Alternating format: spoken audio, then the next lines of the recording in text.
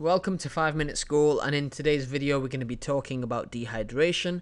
The definition of dehydration is a state of pure deprivation of water which leads to sodium retention.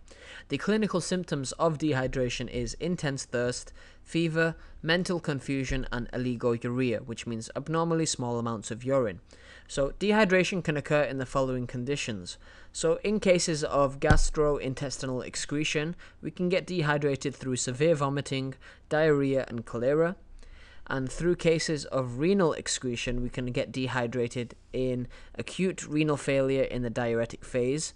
We can also get dehydrated with extensive use of diuretics. And dehydration can also occur in endocrine diseases like diabetes insipidus and Addison's disease. Now, another way we can get dehydrated is by the loss of blood and plasma. So this can either be in severe injuries or severe blood loss, or during childbirth we can lose a lot of fluid. Also, we can get dehydrated through water loss through skin, so excessive sweating or perspiration or hypothermia. And another way we can get dehydrated is when we have accumulation of fluid in third spaces. So this is the development of ascites and acute intestinal obstruction with accumulation of fluid in the bowels.